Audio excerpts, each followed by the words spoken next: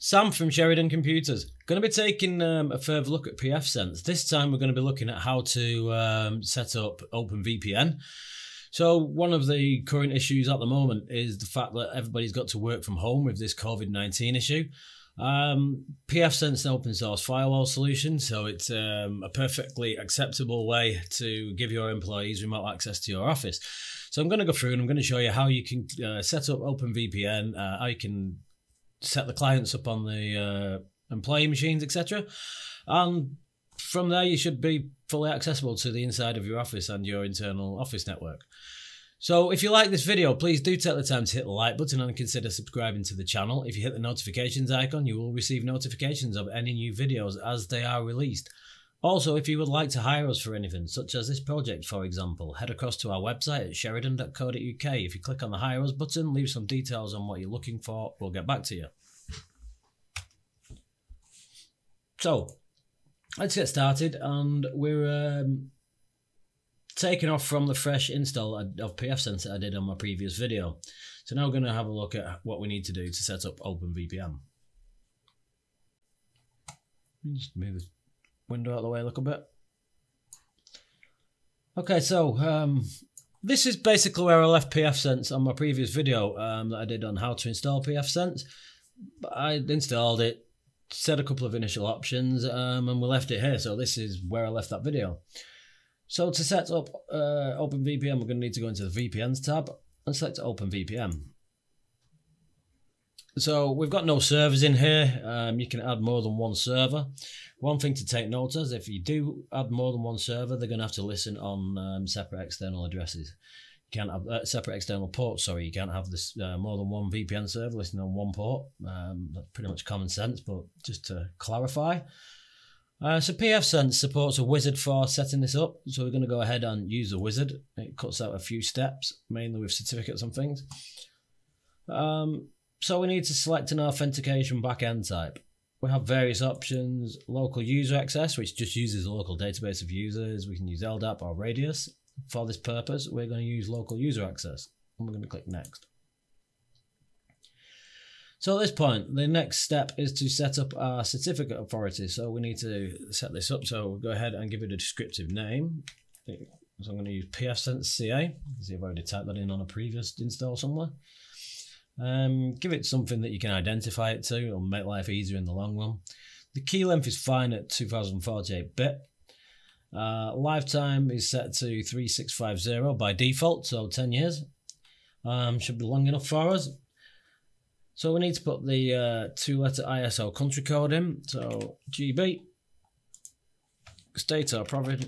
So we're going to put Greater Manchester, and then Manchester. For the city, and then we're going to put the organisation name in. So let's go ahead and create that certificate. So we've created that. So now we need to create a server certificate. So I'm just going to put SCL VPN. Again, we can leave it to 2048-bit. Lifetime is set to 398 days. Lifetime in days. The service certificate should not have a lifetime of over 398 days, or some platforms will consider them invalid. So you can set this to whatever you want. Set that to 365. We can leave the rest of the options at default and go ahead and create that certificate. So we've created the certificate for the certificate authority, and we've created the server certificate itself. So the next thing that we need to do is to actually set up the OpenVPN server. So interface is obviously going to be your WAN interface. So we need to listen for incoming connections on the WAN. Not really much point on listening for on the LAN. Protocol. So we can use UDP on IPv4, IPv6, TCP, or we can use like multi-homed. I'm just going to use UDP on IPv4 only. If you're using IPv6, then obviously you're going to want to change them settings. Local port, as I mentioned, you can only have one server listening on one port. So the default is at 1194. We're going to leave that as default. One thing to note here is once you've created the server, you still won't be able to connect unless you open the port in the firewall anyway. So you can give it a description. I'm going to leave it for the time being. TLS authentication. They'll let it create the shared key. DH parameter length. We're going to leave that at group 14, which is 2048 bit. Encryption algorithm. So 128 bit is like a standard. It's not quite as secure as 256 bit, but it's secure. But it actually runs a lot faster. But we're going to use 256 CBC. And I want 256 bit SHA-256. If your hardware supports crypto hardware, then go ahead and select that. It will speed the VPN up by a lot. Tunnel network. So it says here, this is a virtual network used for private communications between this server and client host. So if at your office you've got 192.168.1.0 and at home you've got 192.168.0.0, you'd create another one, another network. The default is 10.0.8.0 and that'll act as an intermediary subnet between the two. So one thing to be careful of here is if you set your tunnel network up to 192.168.0.1, it'll cause problems with a lot of home users and things. The same with local network ranges. It's generally a good idea to avoid using subnets that'll clash with a lot of home user routers and things. So 10.0.8.0.24 is fine. I've had no problems using this. Redirect gateway. So if you don't tick this, your clients will still be able to access the machines on the other side of the network. If you do tick it, then all the internet access will also go straight through this gateway. So that's kind of dependent on a use case scenario. I generally do tick this and redirect traffic through it. If people want to use the internet, then they can disconnect from work. It also gives options with DNS later. So your local network, this is 192.168.1.0. 24 is our local network. Again, like I said, you should avoid using this for home routers. I've not really got anything connected to this. Concurrent connections is the maximum amount of connections that you'd like at any one time. So stick a sensible value in there. Compression, if you want to set up compression, you can do this. If you're going to set compression, I'd leave a legacy style compression on there for older VPN clients. I'm just going to leave that as it is. Type of service, I've never needed to play with this too much. Inter-client communication, so allow communications between clients connected to this server. So this option here is if you have two laptops from home users, if they need to be able to access each other, then you want to allow it. Generally you wouldn't. If you're connecting to an office, then you'd use a server or Office 365, whatever you're using. So I generally do not allow communication between clients. You might have a perfectly good reason to do so. Duplicate connections allow multiple connections from the same client. It can cause issues, and I wouldn't do this if you have somebody that's got a laptop. For example, I have my laptop that has one connection, and I have a separate connection set up for my phone. So a completely different username and password for each device. Dynamic IP allow connected clients to retain their connections if their IP address changes. That's generally a good thing to leave ticked, because if they disconnect from the internet, reconnect with a different IP address, it'll change the IP address on the VPN. So that's generally a good idea to leave that as it is. Subnet. You can assign a /30 if you'd want to. I generally just leave this as it is. The default domain is the default DNS domain that you want to pass. So if it's, like Sheridan.local, if that'd be the domain, especially if you're on Active Directory. Your DNS servers are the DNS servers that you'd like to pass to your client. So in here you can put like Cloudflare 1.1.1.1. You can use Google 8.8.8.8.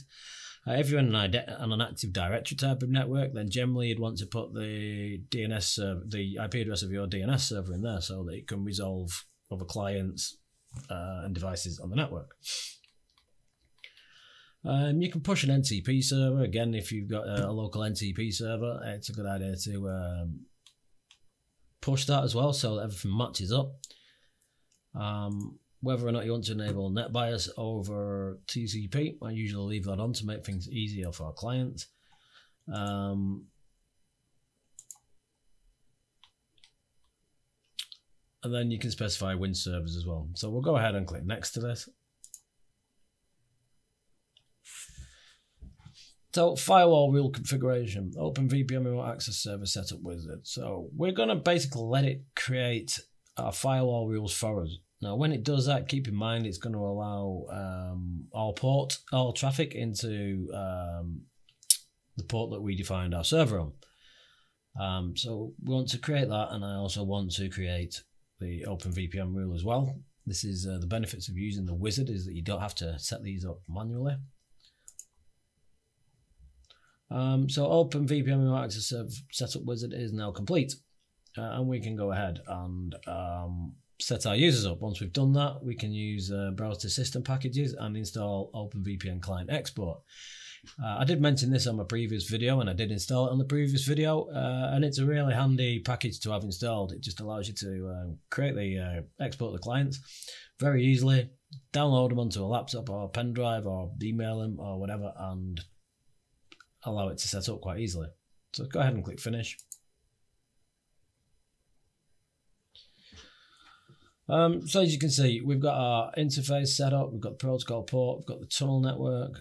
It just shows an overview of it. And if we want to go in and edit these for any reason, and we can go in and change our settings. We can disable the server, and we can basically adjust any of the settings that we've just made. And you can see our certificates are generated here.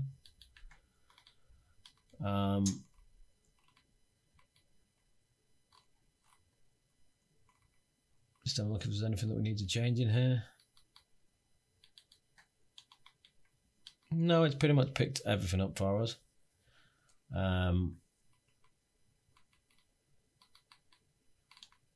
So if you do make any mistakes and you need to make any changes, then you can do that.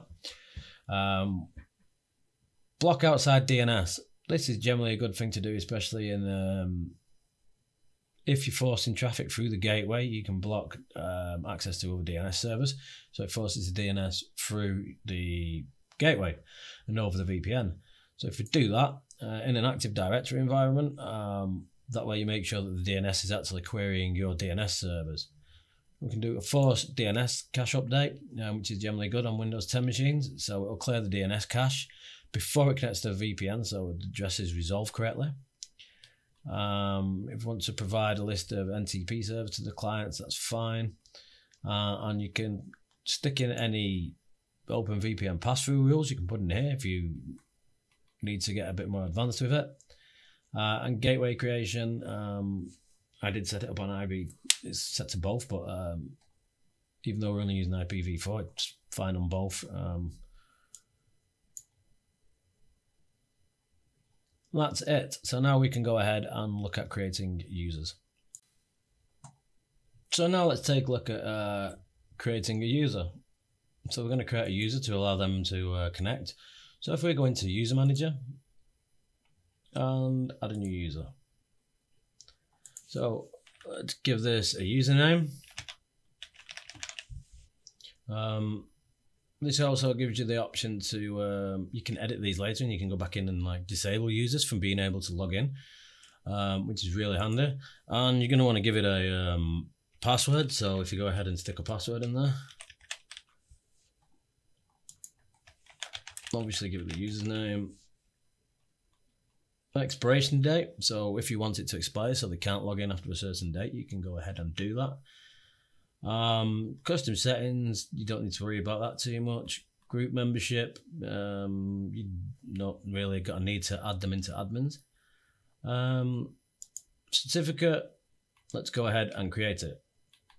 So for descriptive name, I'm going to basically give that the same name as the user. And then we can go ahead. That's pretty much it to create a user. So now I'm created as a user, as you can see. Okay, so how do I now go ahead about configuring the endpoint to connect, whether it be a laptop, a desktop, whatever it is? Well, this is where I mentioned if you go into Package Manager,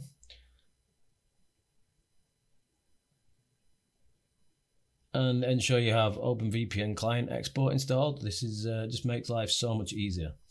So then when we actually want to set up a VPN for a user, we literally just need to go into VPN, OpenVPN. And if we go into Client Export,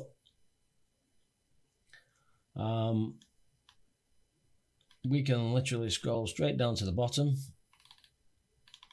and my user exists here. We've got various export options. So most clients will export a OpenVPN configuration file, which you can import into OpenVPN. If you're setting up on a phone, whichever, you can do it that way. If you're using Windows, then there's a bundle here. So part of the export client package exports the OpenVPN client as well. So we click that and it'll download the full install, and it'll install OpenVPN, it'll install the package, it'll install the configuration files, and it'll set it all up for you. And it's just a really quick and easy way to set these things up. So if we go ahead and download that,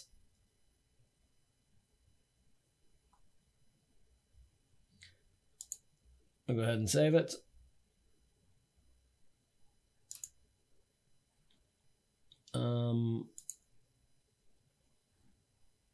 So it's a Windows 10 executable. Let me go ahead and save that file.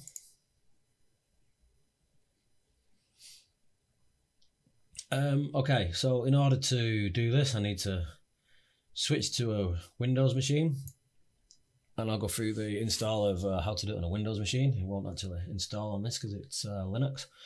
So bear with me 1 second while I switch machines. Okay, we're back on Windows, and I've got my configuration file here. So we're going to go ahead and run that. You'll get UAC pop up asking you to allow permission, so go ahead and do it. And then we get the OpenVPN installer. Click install. And drag this back over here. Click next through the options. Then go ahead and install.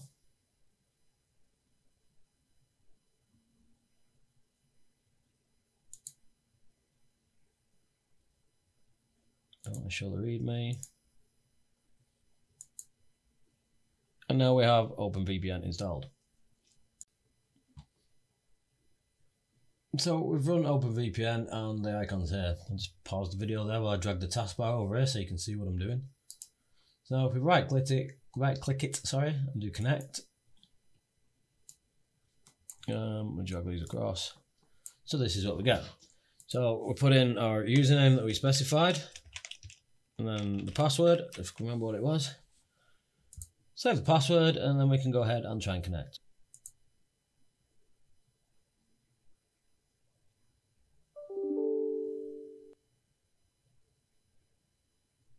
So now we're connected.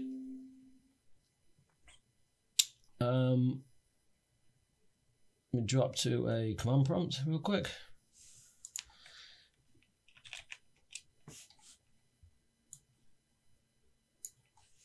So now I should be able to ping the gateway on the other side of the VPN. And there it is. If I find the IP address of the machine that I set it up on, 192.168.1.101.